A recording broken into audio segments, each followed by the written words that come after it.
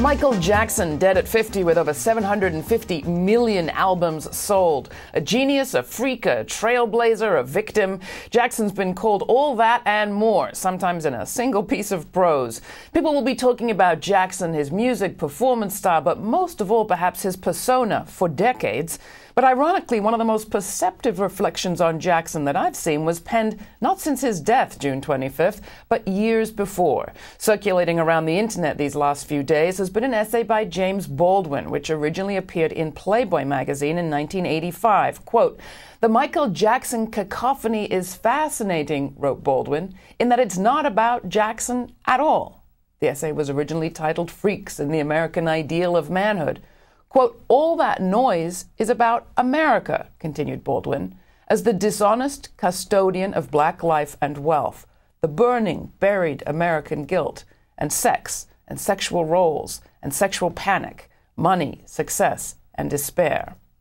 Baldwin put his finger on it. We're provoked by those who destabilize. While Jackson may have been struggling with his own demons, he certainly stirred up ours. Freaks are called freaks and treated as they are, in the main abominably, continued Baldwin, quote, "because they're human beings who cause to echo deep within us our most profound terrors and desires," close quote.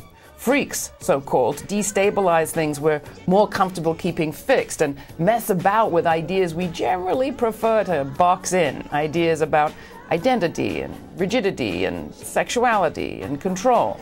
Freaks destabilize. They also release something, if we let them, and perhaps even open us up to change. So, thanks to Michael and to freaks and transformers everywhere.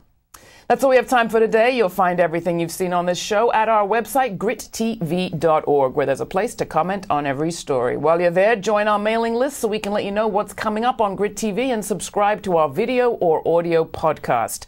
We also have a Twitter feed. Just follow Grit TV or me, Grit Laura, on Twitter. And please become a supporter. We're broadcasting commercial-free across the United States on Free Speech TV, Dish Network Channel 9415, and you can ask for us on your cable or your public television station. Thanks for helping.